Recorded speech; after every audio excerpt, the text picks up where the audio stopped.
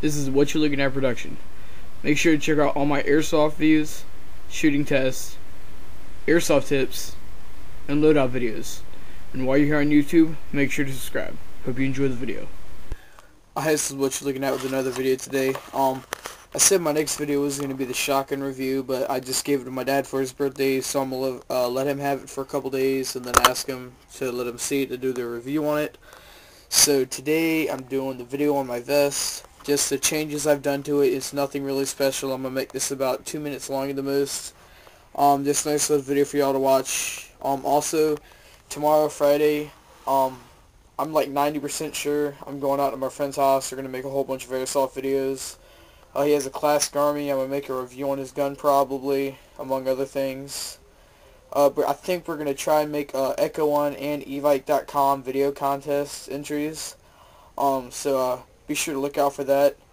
Echo 1's going to be pretty hard, but we're going to do our best. We're going to make it look pretty cool, and I think we're going to have 4 or 5 people to make that video with, so we should have a fair shot at it.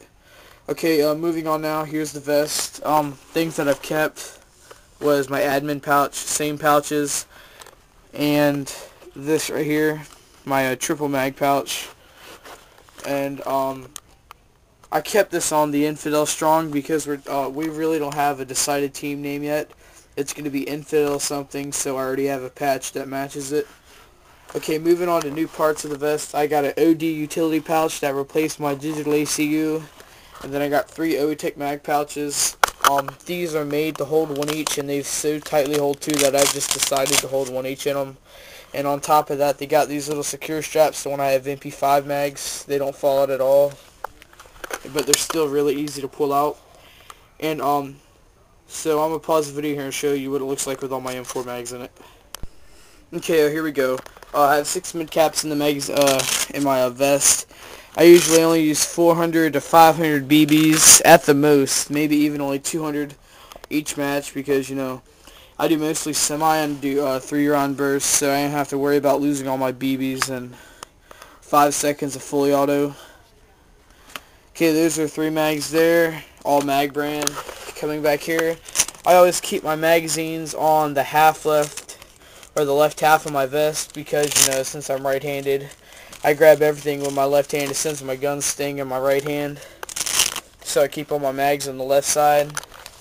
And usually what I do when I have a magazine in the gun, I grab it with my pinky, release it out, and then with my middle finger I grab another mag, put it in the gun. That way, since I don't have a dump pouch, I still have decently quick reloading. Okay, that's pretty much it. Thought I'd show you that. You will see pictures of it on me after I go and tomorrow, because I'm going to have my full loadout gear on. So look out for that. This has been a What You're Looking At production. Of course, it's been over 2 minutes. I always go over what I say I'm going to do. But if you have any questions on any of the pouches here, admin pouch, utility, triple mag pouch, and 3 OETech / Condor M4 mag pouches, just let me know. If you want to know where I got this vest at, Airsoft GI for 60 bucks, and that is with no pouches. The double M4 pouch right here costed me 11. The single costed me 8. This costed me 20 bucks at a local store. Never buying from a local store again, but it holds up, so I guess it's worth the money. Admin pouch, 10 bucks. Each patch is 3 bucks, and the utility pouch is 20 bucks. Okay, this has been a What You're Looking At production. Make sure you subscribe, comment, rate, request. This has been What You're Looking At production. I'm out.